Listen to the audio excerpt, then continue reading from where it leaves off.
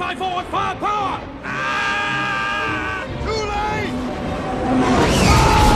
How did a single A-Wing manage to take down a Super Star Destroyer? Well, there's actually a detail in Return of the Jedi that I bet you may have missed. First of all, what you probably did catch is the fact that the Super Star Destroyer had already taken damage before the ram. Admiral Akbar orders the fleet to focus on the Executor. We see it directly engaged by several ships, and when the A-Wing did hit, Arvel Crynyd, the pilot, aimed it directly at the bridge, and the A-Wing's design actually maximized the potential damage. Here's the big detail. The loss of the bridge alone would not ordinarily be enough. However, as the Executor's crashing, you can also see that the ship has sustained damage to its engines. So it can't resist the gravity of the Death Star and, like the Ravager at Jakku, crashes. Really, this comes down to poor positioning by Piet and the fact that the Super Star Destroyer did not have a chance to get secondary bridge or engines online. By the way, guys, if you haven't already, consider checking out our Marvel Clips channel. We're posting there almost as much as we are here. New video in the upper right hand corner.